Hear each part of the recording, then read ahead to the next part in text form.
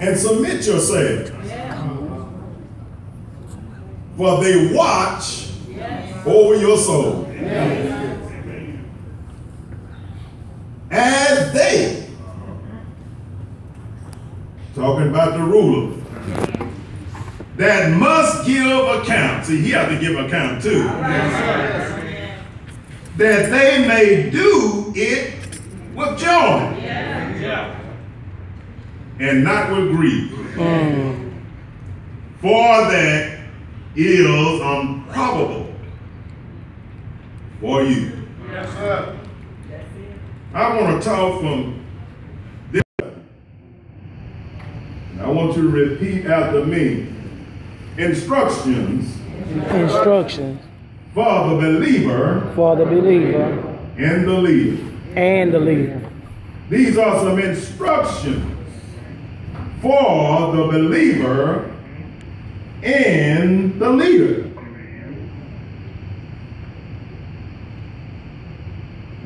Jim Jones murdered over 800 followers by ordering them to drink poison Kool-Aid. Jim Jones preached from the Bible. Jim Jones was their leader. Those 800 people, most of them drunk the poison, being obedient to the one who ruled over them.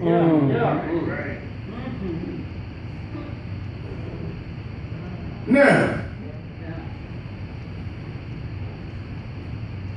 this is not the kind of obedience that the writer of Hebrews is speaking of.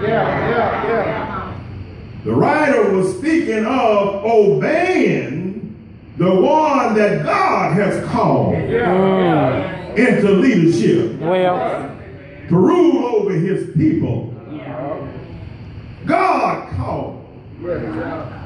Ephesians 4:11 says that he called some apostles, some pastors, some God called them. Yes, he did. There's a certain way that you have to rule when you're ruling God's people. 1 Peter 5:1 and 2, it talks about don't rule by constraint. In other words, don't rule with an iron fist, because you're dealing with God's people. The text is speaking of a dedicated minister. The text is speaking of a dedicated shepherd, a pastor that ministers the word of God. And exemplifies that God has given him authority to rule over his people. God gives you that authority. I can remember I was challenged with the most difficult time of my pastoralship. Sometimes you have conflict in the church, and then there's conflict at your home. Conflict in your family. But this particular time was one time that I didn't know what to do. Usually when I prayed, God would give me an answer. Usually when I battled with something for a while, God would reveal to me what to do about the situation in the church. But in this particular situation, God was silent. And all at once the Lord spoke to me. He told me, he said, you handle it. Jesus. He said, you handle it. Then he says to me, but handle it like I taught you. Handle it with love. Handle it with kindness. Handle it with care. That's the way God's minister is. Doesn't rule by restraint. He doesn't rule with an iron fist, but he rules with love. He rules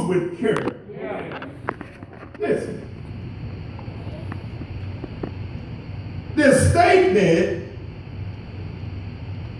indicates in this text there must be someone who was disobeying. Somewhere, and I read that. And the writer was saying, obey. So that indicates to me that somebody was disobeying. And when I got to looking into the text, I discovered that it wasn't so much of the people just being really disobedient. The pastor was trying to give guidance, or the writer was giving guidance on or for the people concerning false doctrine. But then I took a look back in, that was part of it. Then I looked back in Hebrews 10, 25, 10, it was 25, I believe, it was telling them, forsake us not to assemble yourself. Yes. Together. Well. Then the next verse said, as some have. Yes. So somebody wasn't coming to church. Well. He wasn't ruling with an iron fist, but he was concerned of why you stayed at home. That's right. And then it said, listen to all these strange voices. Because they were listening to these strange voices, false doctrine was going out. Anytime you hear a strange voice, it's false. Jesus. It's a voice that's not biblical. Strange voices. They were saying this certain thing that you can eat will draw you closer to God. You need people come up with all kinds of fads, all kinds of religion, all kinds of voices. But you have to know, or the leader has to know the voice of God. Yes.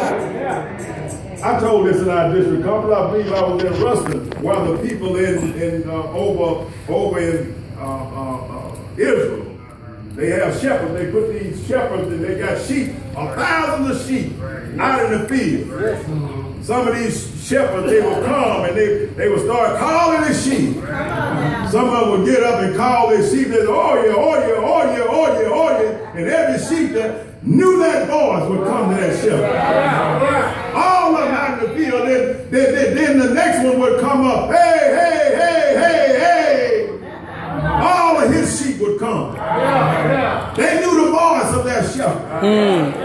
That's what he was telling them in this text. The writer was. Say, obey them. Y'all gonna preach with me? Obey them that have rule over you. Well.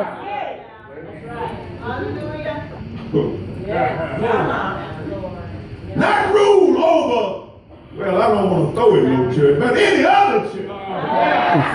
But you got a pastor right here in Triumph Church, Jonesboro, Texas. Obey him that has ruled over.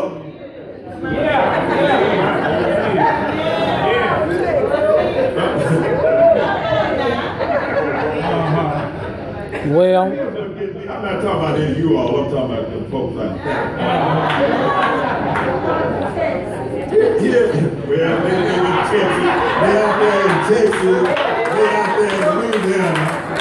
They out there on Breach Spring Road. They on your street, too. Well. They on your street, too. I don't know why it is that them folks out there would go out and get or listen to someone else and come back in here and try to instruct you. Well. Obey them that has ruled over you. But you want to go somewhere else and get information and bring back to the one that got ruled over you and try to instruct him or her when you should obey them. Y'all gonna hear me preach?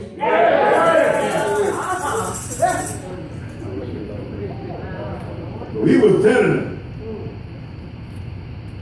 don't listen to all these strange voices. That's what's wrong. Some of them folks out there. Baby, ain't no sense in coming to church. Strange voice. Yes. It's time out for church. Strange voice. Yes. You're going to hear the same thing. Why do I need to come to church to hear the same old thing? Strange voice. What he's saying is, don't listen to those strange voices. You know one reason the preacher keeps saying the same thing? Because you didn't hear it the first time? Come on, help me now. You've been talking to me. Talk to me. You know the reason the preacher keeps saying the same thing? Because they ain't listen to the first time. That's right. Talk about them folks out there. So he has to keep repeating himself. Don't forsake to assemble yourself together. Come to church. It's a benefit in serving God. Yes, God. I don't care if you do hear the same thing over. When you walk out of that door, you have a different feeling on you, or you should, than you did when you come in here.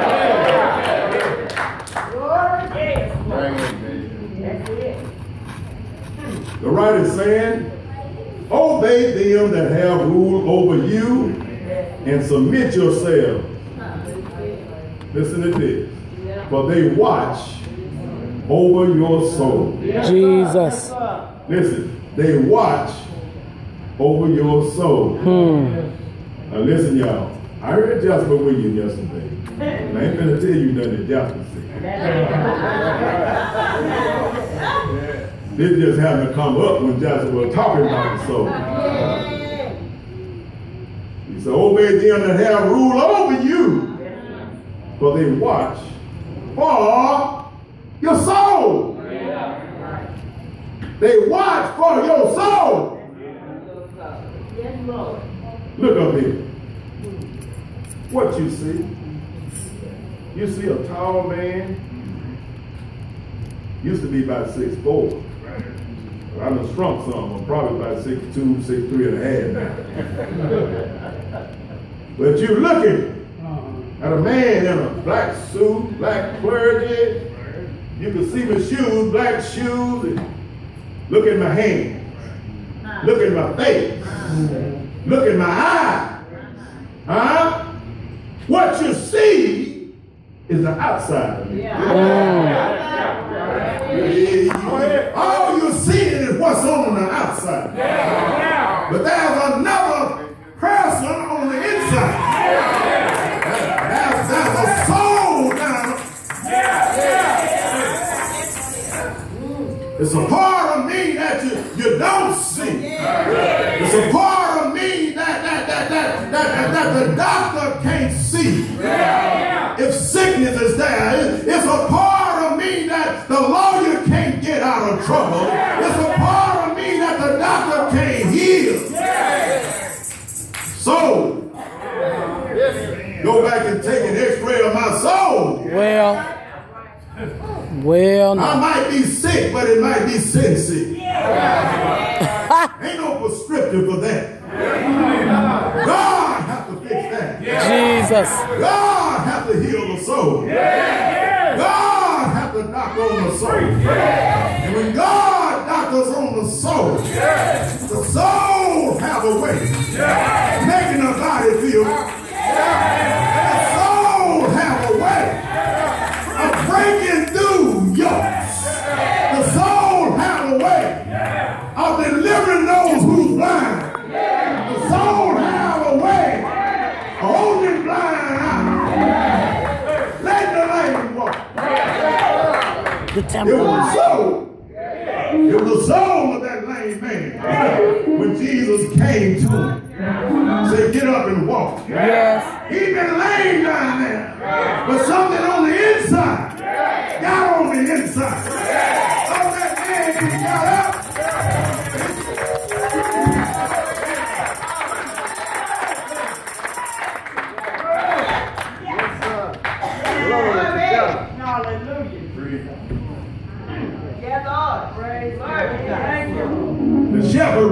over your soul. Yes. God told Ezekiel that he made him a watchman. Yes, sir. Told him he made him a watchman over the household of Israel. The shepherd watches over your soul. You got to be obedient. We can't force you to do anything. You know the difference between a sheep and a human being? You can make a sheep act right. Come on now. Well, if you're a shepherd out there now, that sheep go astray, you can go get him. They say the shepherd will break his leg if he keep running too fast. But that's a sheep. You can't do a human being that way. You can't force them to do anything. You have to put them in the hands of God. God knows. He knows how to fix it. He knows how to send things your way. He knows how to set the captain free. Yes, sir. So obey them that have rule over you,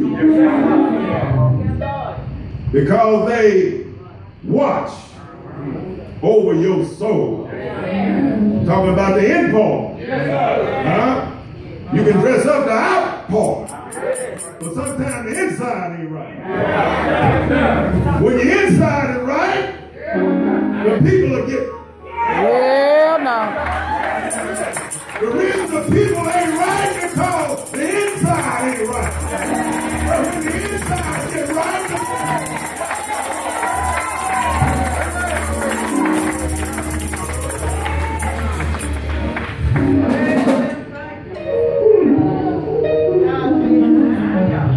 they watch over your soul.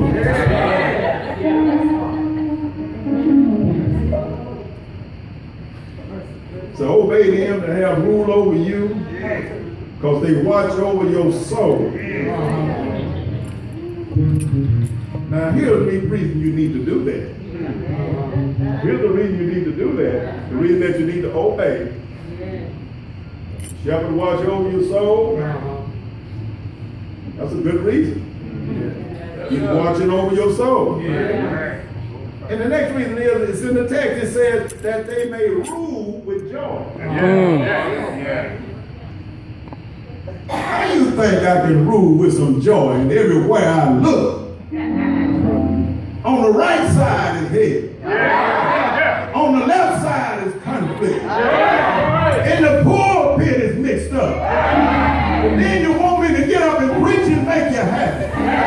But you need to get your soul. Well,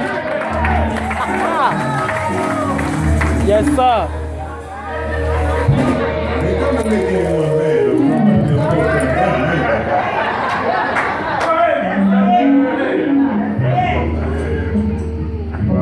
Don't you want some joy? If you want joy, the preacher wants joy. Jesus. Don't you want joy? Joy. If you want some joy, the bishop wants some joy. Don't you want joy? If you want some joy, the shepherd wants some joy. Joy, joy, joy, joy, joy,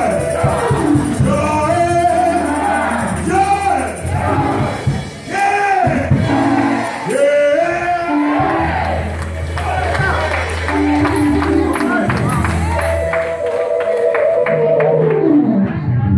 John 3 and 4. 3 John, the 4th verse says, I have no greater joy than to hear that my children walk in truth. When the church is walking in the truth, it brings some joy in the house. Sometimes you come to church, can't get an amen, can't get a testimony, can't get a song, because ain't no joy.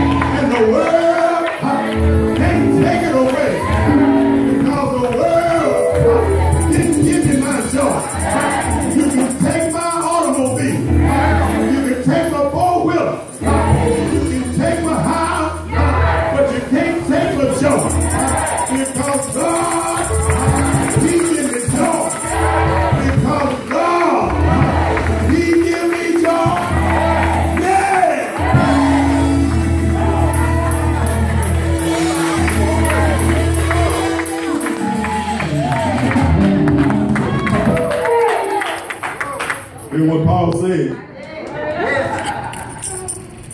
Next thing Paul said, referring to the Philippians, he says, you are my joy in my crown. That must have been a good church, y'all.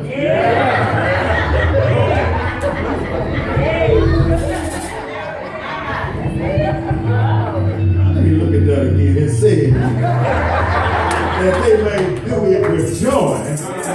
Talk about the leader now. And not with grief. Paul had a good church. Had a good church in Philippi. But those Corinthians gave Paul some double edge.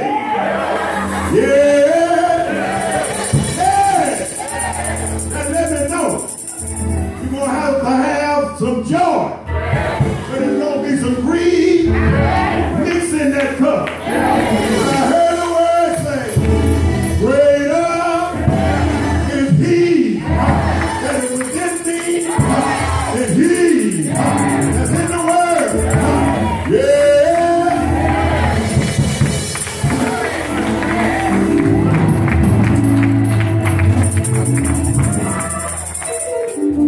Y'all about finished now.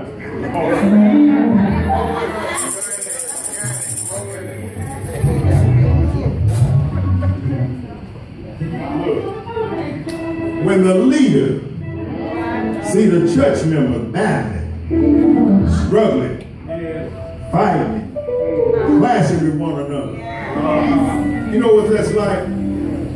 To the leader, it's like fighting with his family. Have you ever had, well, I'm going to talk about me and my wife.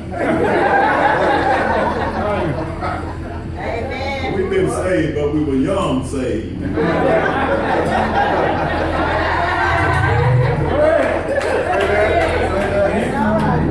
Sometimes me and Sister Clyde like to have it out. She's a little woman, but she got a big mouth. And real life. But I love every word she said.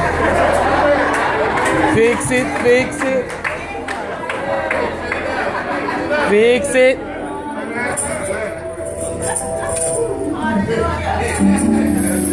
But when we have it out, I toss, I turn, can't sleep till I get it right. That's the way the preacher is. Rumbling in his church. Members having conflict. The church is divided. Just like he got a fight with his wife. And he got to get it right. But I'm glad that we serve a God that's a great consolator. We serve a God that's able to loose the bound.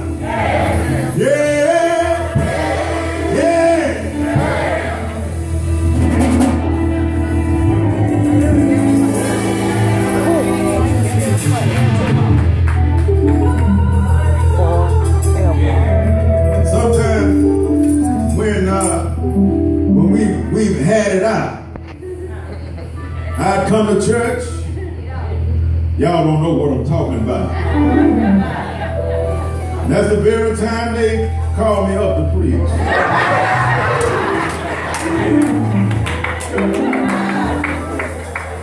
I'm coming home now. But whenever I would want to say no, but God had called me to preach. So I had to get up anyhow. And that particular night, after the fussing and struggling that went on, I would get up and preach, but I wasn't preaching with joy. I had to stay up there a while. And before long, God would come in and wipe away that joy, wipe away that grief, and put some joy in my mouth. It's all right. It's all right. Joy. God is able. walk about every one of us. The enemy don't want to see any of us make it. The enemy is out to destroy. He's out to destroy the preacher. He's out to destroy the pastor.